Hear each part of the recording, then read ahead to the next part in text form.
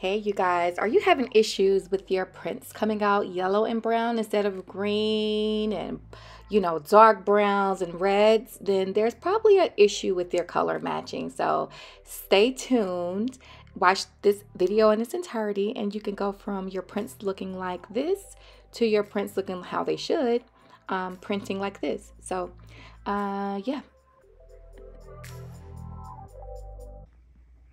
Okay, so this is the SureColor F-170. You want to go to your home screen and you want to choose the maintenance. From there, you're going to click on print head nozzle check. Okay, and see what your results are. From there, you're going to go down to print head cleaning and you're going to press start.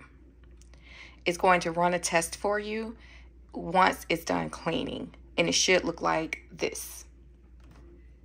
So I wanted y'all to see how I did a nozzle check, and my magenta basically is non-existent here. So oh, there we have it. Looks like a good cleaning has fixed the problem.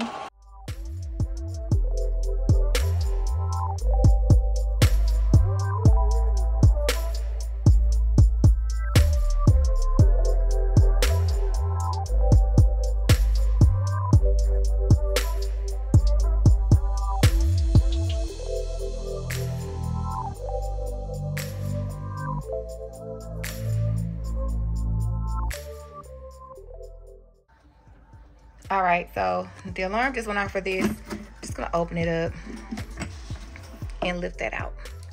And we're gonna sit over here, and you can see the image already through here, can't you? But we're gonna let that cool off, because even with the gloves, it's kind of hot, and I will show you all the finished product. You can't tell me this is not cute.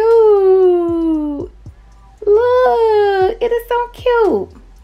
So that's our 3D hot chocolate mug with Caleb's name, so everybody knows this is his mug, because these kids, very territorial in their teenage years.